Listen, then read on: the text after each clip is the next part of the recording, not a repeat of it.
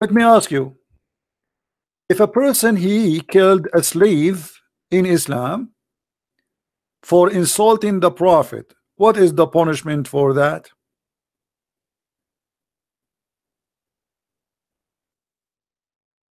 Abdul? If I have a slave, she is a female, and she was insulting the Prophet, what is the punishment for my slave for insulting the Prophet according to Allah religion? Let me show you this story, guys, and show you that Islam and Saudi Arabia is exactly the same, to get those liars busted. This is a poor maid, servant, slave. You don't like Muhammad. Her owner is a Muslim blind man. A blind man who had a slave mother. She had babies, who used to abuse the Prophet. How she abused? She is a slave. She say, I don't, is a liar. That's it. So this slave, she used to abuse the Prophet. When you hear the word abuse, you think that Muhammad was a child. She spanked him. She take his food. She ate his sandwich. She stole his panty. She broke his toy. She is a poor slave.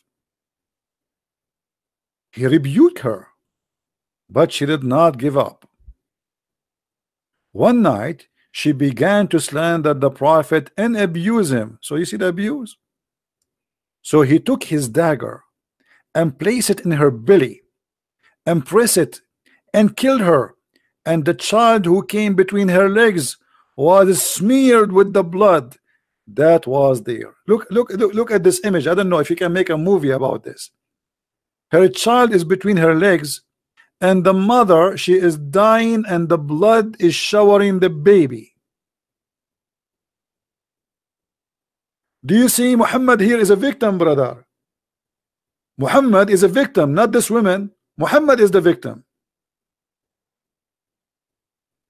The second day, the news came to the Prophet, and the Prophet is all about justice. Are you kidding me? No way. When the morning came, the Prophet was informed about that, about killing of this woman.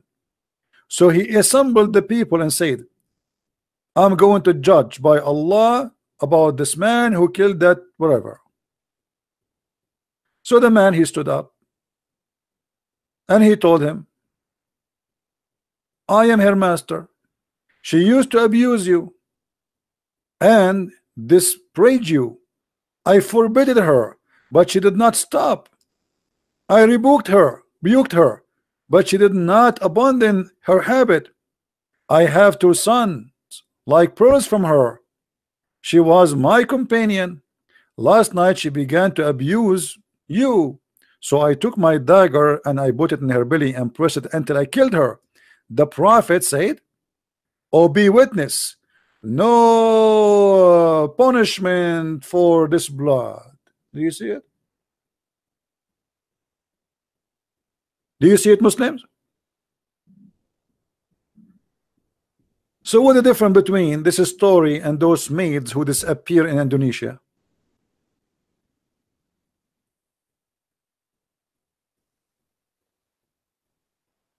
Huh? Is that justice?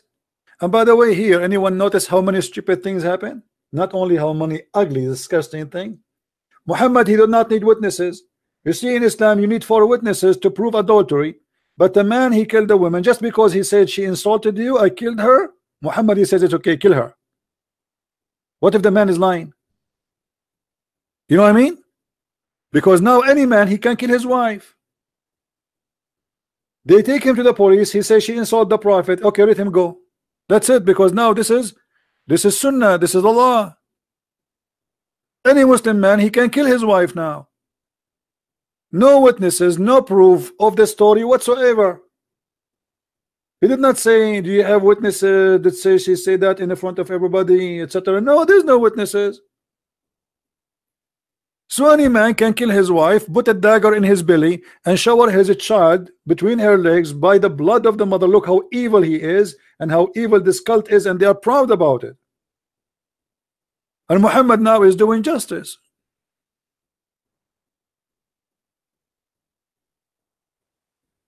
And the funny, by the way, they say to us in Islam we are forbidden from killing women, right?